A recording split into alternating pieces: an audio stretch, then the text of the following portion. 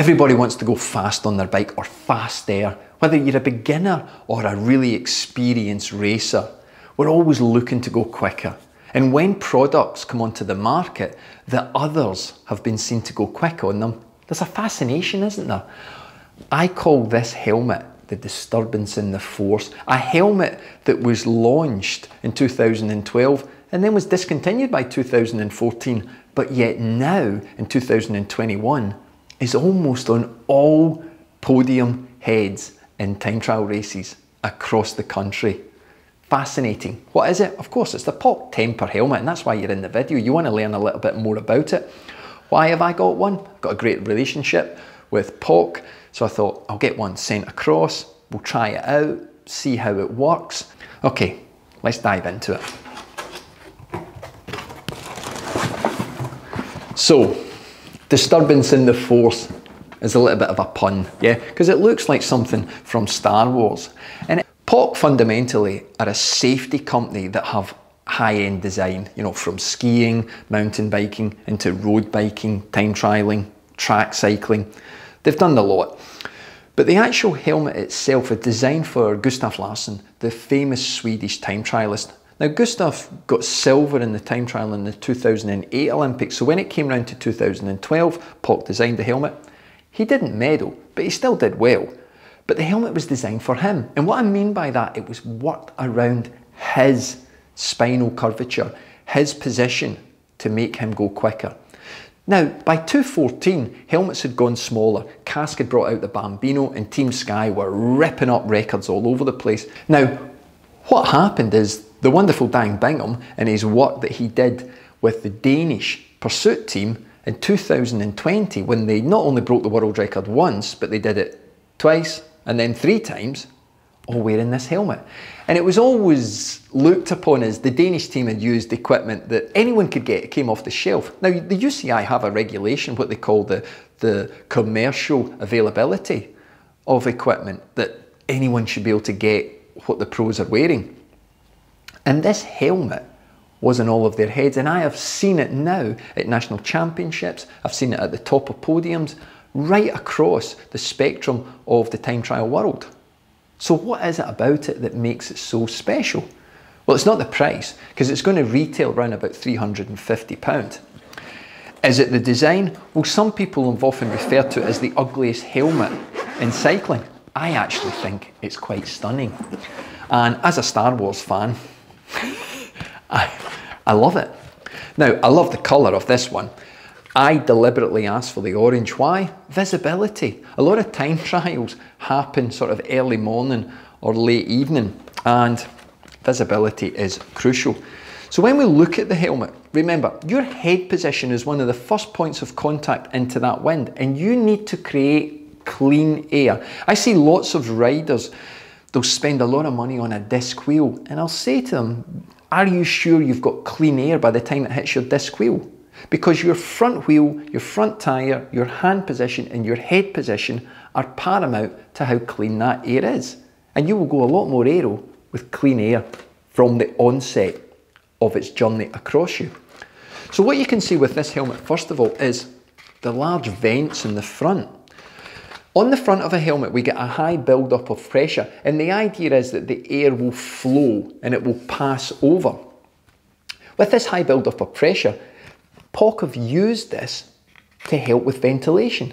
So even if you're doing a 10 mile, a 25, a 50, or the horrendous 100 mile time trial, you're going to need that ventilation, and anyone who's ridden with a non-vented aero helmet will know that they'll get visor problems, it'll steam up and they will overheat.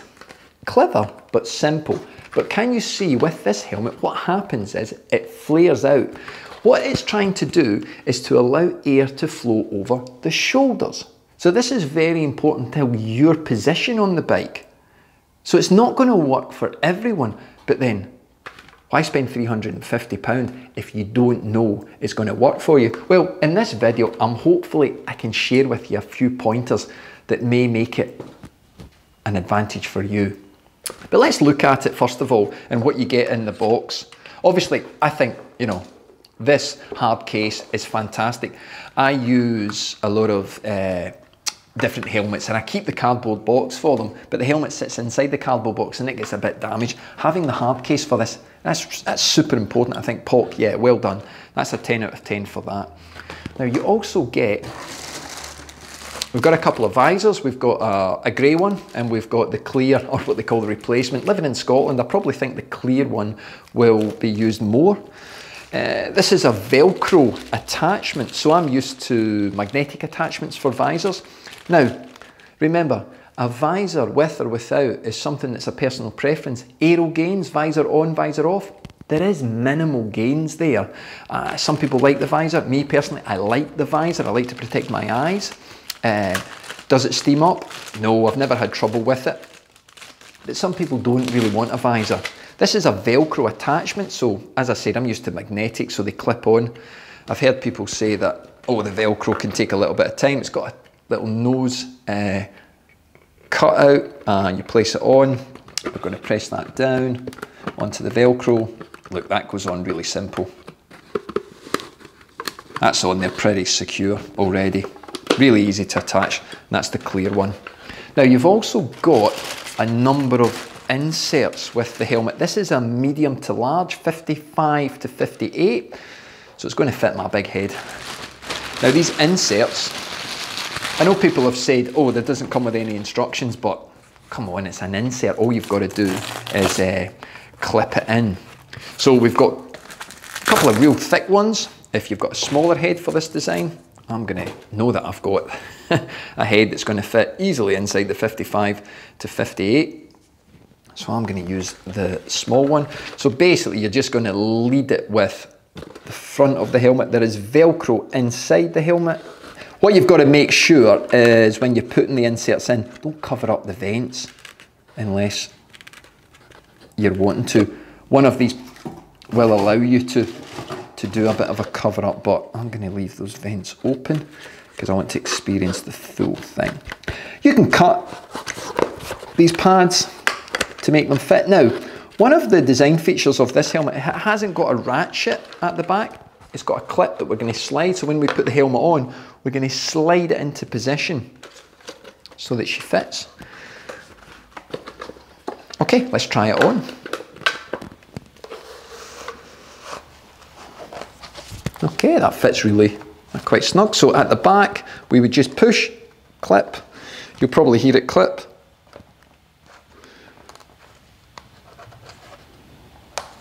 Clip it in there.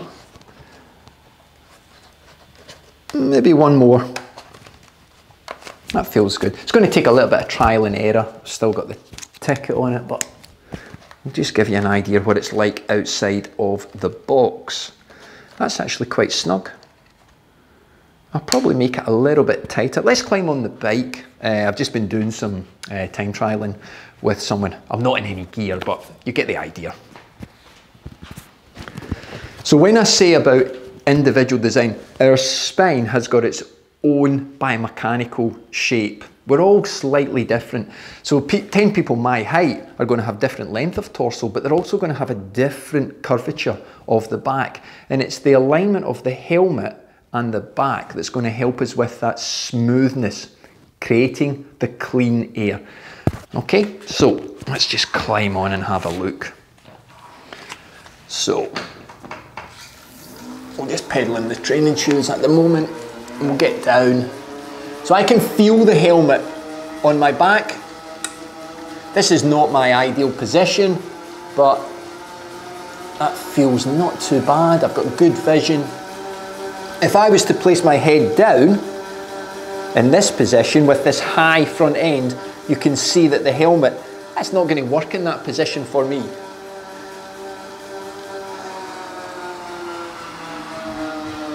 So because the helmet wants to work with your shoulders, this is a helmet that ideally is going to help people who are going to tuck in their shoulders. So we know that by tucking in our head, we can get more aero.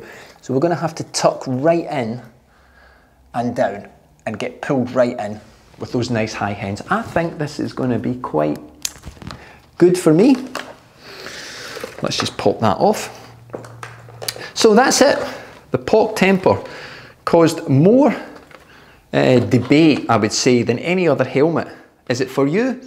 Well, if you're a rider who can really get their head tucked in, okay, so by bringing the shoulders up, high hands, remember, hands in head position, you want to decrease frontal load. So it's not about getting as low as possible on a bike, it's about decreasing the contact points that are going to cause airflow to change direction. Hey, if that video was of any use to you, why not give it the thumbs up and consider subscribing if reviews and training tips is something that you're looking for. I've got lots to share with you. Remember, stay safe, keep smiling, keep spinning. Anyone can train hard. There's only a few of us can train smart.